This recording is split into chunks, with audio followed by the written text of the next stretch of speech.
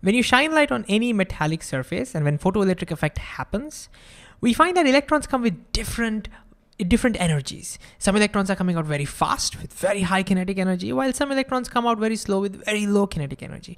And the goal of this video is to explore why that happens.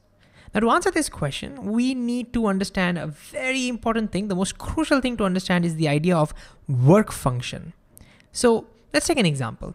Imagine this is gold, and I looked up online. It turns out the work function, which is often represented by the symbol phi, the work function of gold happens to be somewhere around 5 electron volt.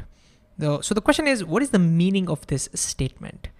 Well, first of all, what is this electron volt? It's a unit of energy. Let me write that. This is a unit. In fact, it's a tiny unit of energy. Just like how when we're dealing with very tiny masses like mass of an atom, we don't use kilograms, right? Because it's very small. So we use a different unit like atomic mass unit, right? Similarly, when we're dealing with energies of electrons or photons, because those energies are very tiny, we don't use joules. We came up with a new unit, a very small unit, which we call electron volt. And of course, we'll talk more about exactly what it is, its connection with joules, all of that we'll do in the future videos. But again, coming back to the question, what does it mean to say that work function of gold is 5 electron volts? Well, the gold metal has electrons inside of it, right? Now, if you want to pull that electron out, then it doesn't happen for free. You have to spend some energy because this electron is attracted by the different positive nuclei, right? And so you have to spend some energy. So this number tells you the minimum energy needed to pull an electron out of gold. So let me write that. This represents minimum energy needed to pull an electron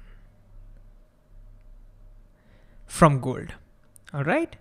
So let me draw a few electrons over here. And now our stage is set. And now let's say we shine some light on this.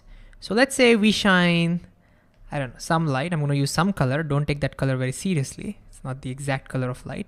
But let's say I shine some light, and because light is particles, let me draw photon. This is a photon. Let's say I shine light whose photon has an energy of 7 electron volt. Fine. So I shine light whose photons have 7 electron volts of energy. I know the minimum energy needed to pull this electron is 5 electron volt. The important part is the minimum over here. My question to you is, what energies do you think, with what energy do you think the electrons will come out? What will be their kinetic energy when they come out of this metal? I want you to pause the video and think a little bit about it. What do you think? What would your answer be?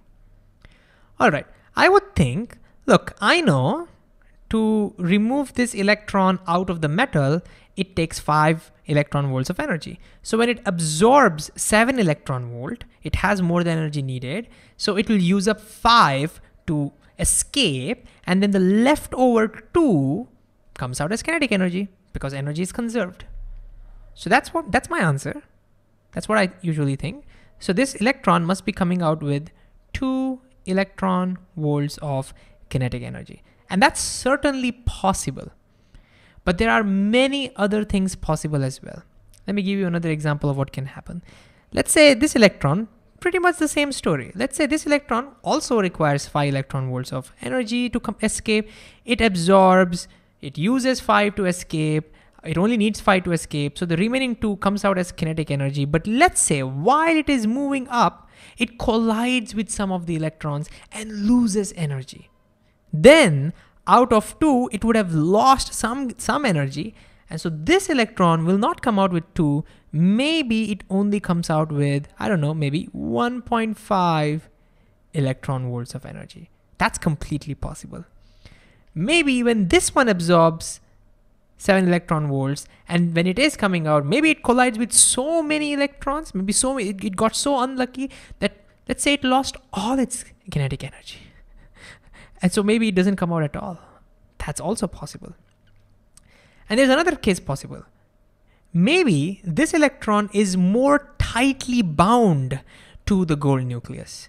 And therefore, maybe this one needs 6 electron volts to escape. You might say, wait a second, you said, gold requires 5 electron volts. And that's what I want you to remember. It's the minimum energy. Some electrons will need more than that. See, the way to read this is at least 5 is needed to pull an electron out, but some electrons would require more than that. So maybe this one requires 6 to pull out. And when it absorbs, it uses 6 and only 1 is remaining, and maybe it got lucky, it did not collide. So then it will come out with kinetic energy of 1 electron volt, and so on and so forth. Do you think any electron in this situation for gold, when you shine 7 electron volts of light, do you think any electron can come with more energy than 2 electron volts? Can someone have more than 2? I want you to pause and think a little bit about it. Do you think that's possible? No, it's not possible, because I know for sure that any electron I take, you have to at least spend 5 from this to escape. You can spend more, but you at least need to spend 5. So if I at least spend 5, the maximum available energy for kinetic energy is 2. It can be less also, but you cannot have more than 2. And therefore I know that in this situation, this is the maximum kinetic energy available. So given this value and given the energy of the photon, I now can tell that the kinetic energies of the electrons that are coming out will be a range. It will be between 0, because 0 is totally possible, and I know the maximum value is 2 electron volt. And now we see in photoelectric effect why electrons don't just come out with a single energy, there's a whole spectrum of it. The main reason being because electrons can be more or less tightly bound, requiring more or less energy to escape, and electrons can also collide its way on its way out and can lose energy. Now just to check our understanding, let's do one more quick problem. Let's say we take the metal cesium. It turns out that the work function of cesium is somewhere around 2 electron volt. And let's say we shine the same light, which has the same photon strength, 7 electron volt. Can you pause and think about what would be the kinetic energy range over here in this case? All right. I always think about the electron that is the most loosely bound, the luckiest one, which is not going to collide. What would happen to that electron? Well, when that electron absorbs the energy, 7 electron volts, it will take 2 to escape. 2 is the minimum. That's the minimum. You can't avoid that. It's going to take 2 to escape. And so the remaining energy would be kinetic energy, which will be 5. But I know that other electrons may not be so lucky. And so we can have anything between 0 and 5. So immediately I now know that the kinetic energy in this case is going to be between 0 and 5 electron volt. And so the final question I have for you is, since this is the maximum kinetic energy, this represents maximum kinetic energy, the final question I have for you is, what is the connection between the maximum kinetic energy, the work function, and the energy of the photon? Can you based on whatever you just learned, can you come up with an expression that connects them? All right. We see that the maximum kinetic energy always happens to be the energy of the photon minus the work function. Can you see that? That's how we got that. So let me write that down. The maximum kinetic energy of an electron in photoelectric effect happens to be the energy of the photon minus the work function. And this is the famous Einstein's photoelectric equation, which won him the Nobel Prize.